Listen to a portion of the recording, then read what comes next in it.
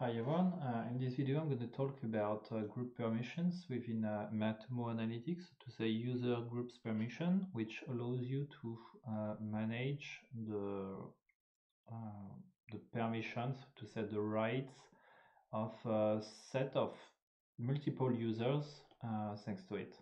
So it's a community plugin. You can find it within the marketplace. The date of this video is kind of recent, as you can see, 2022, and developed by Michael Ross.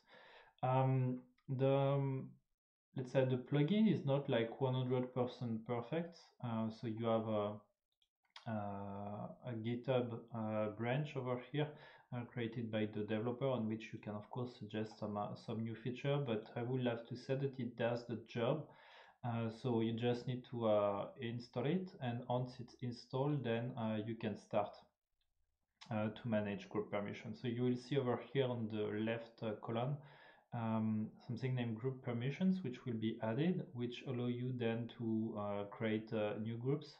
So to say, we can, for example, here create a new group, and in my case, for example, I have those people who are in this given group that I created, that I named communication. So I'm gonna, let's say, create a group for which, by the way, I'm going to maybe change the credential of this given group that I created. So manage access.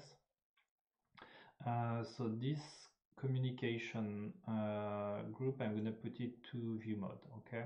So as you can see here within my group that I created, which was named communication, I had those people, so Alvin, Julien, Kubilai, Moran, and Ronan. So Moran currently has had an admin access, which was given thanks to this given group, and as you can see here, I changed it and I put it under view mode.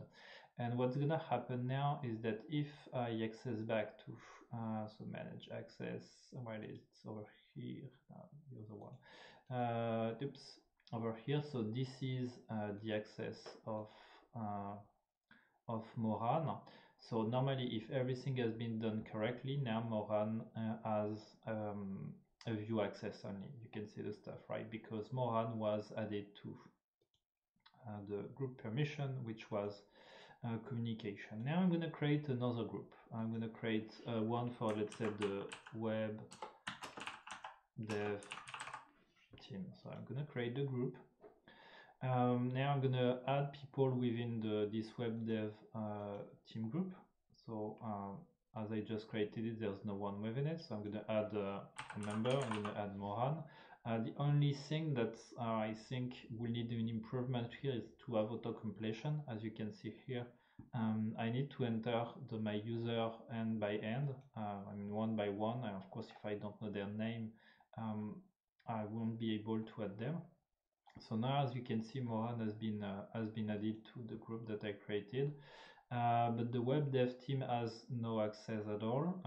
So dealing with Moran, it means that she cannot do much. But now I'm going to put it in admin, and now normally, if everything goes smoothly, she should be able now to have an admin access. So I'm just going to refresh the thing, and normally I should get the full left column, and as you can see now, she has an access to everything.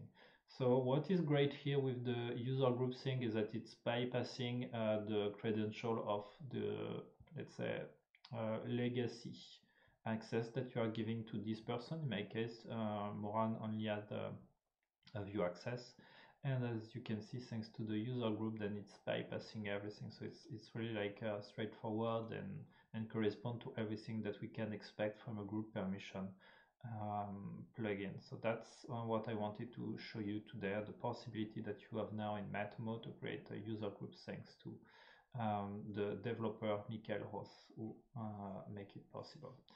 Thanks to him, and thanks for watching.